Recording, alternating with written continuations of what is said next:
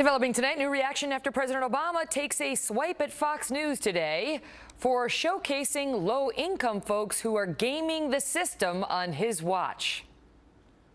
And I have to say that, if you watch Fox News on a regular basis, it is a constant menu. They will find, like, folks who make me mad. I don't know where they find them, right? They're all like, I don't want to work. I just want a free Obama phone, or... Chief Washington correspondent James Rosen is one of the people who has made the Obama administration mad, and he is here with more. Hi, James.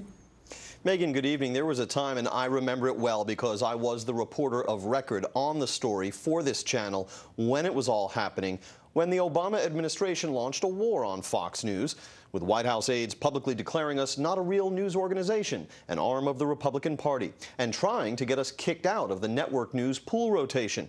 That effort was aborted, but the president from time to time has continued to blame Fox News for what he believes are popular misconceptions about him and his record. I've got one television station that is entirely devoted to attacking my administration. I mean, that's a pretty... I assume you're talking about Fox. Well, that's a pretty big megaphone. Just in case some of your friends or neighbors or, Uncle Jim, who's a little stubborn and been watching Fox News, and, he thinks that somehow I raise taxes. Let's just be clear. If you talk to somebody who said, well, I don't know, I was watching Fox News and they said this horrible, and you can say, you know what, don't take my word for it. Go on the website.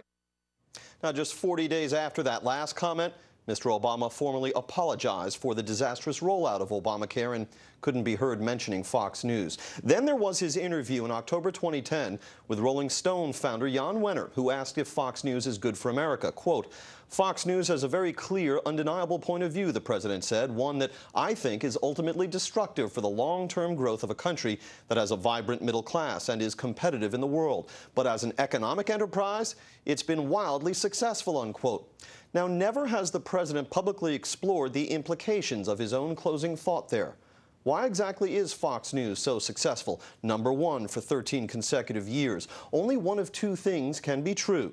Either this largest of cable news audiences knows what President Obama knows, namely that Fox News is, as he frames it, a slanted arm of the Republican Party, but still prefers to get its news from such a source, in which case we would assuredly be a center-right nation, or this largest of cable news audiences just hasn't caught on to what is so obvious to the president and his aides, isn't sophisticated enough to see what they see, in which case the White House is effectively insulting the intelligence of the American people, Megan.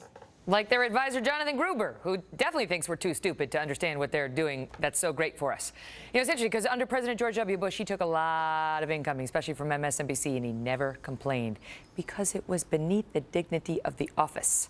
Meantime, the point the president was trying to make today was about poverty, which happens to be an area where his approach has undeniably gotten a fair shot long before Fox News ever came on the scene. And come up short in the half-century, Megan, since Lyndon Johnson launched the war on poverty. The American taxpayer has shelled out an estimated $15 trillion on state and federal anti-poverty programs. Yet the poverty rate has only declined in that 50-year span from 19% to 14.5%. And in Baltimore, it's almost 25%. And the percentage of American children living in poverty remains essentially unchanged since 1964. Now, here's my shameless plug. Follow me on Twitter at JamesRosenFNC. Oh. Yo. Really? And right after this segment, I'll tweet out the modern president under whom the poverty rate in America hit its lowest point. Why can't I just Google that? Why do I have to go on a Twitter, sign up, follow you? It's less typing. It's less typing. Here, I got a better tease for you. Why don't you take your last 15 seconds and tell us about that time that you played the piano with Paul McCartney? October 8, 2005. Who remembers? Who remembers? I was there. The series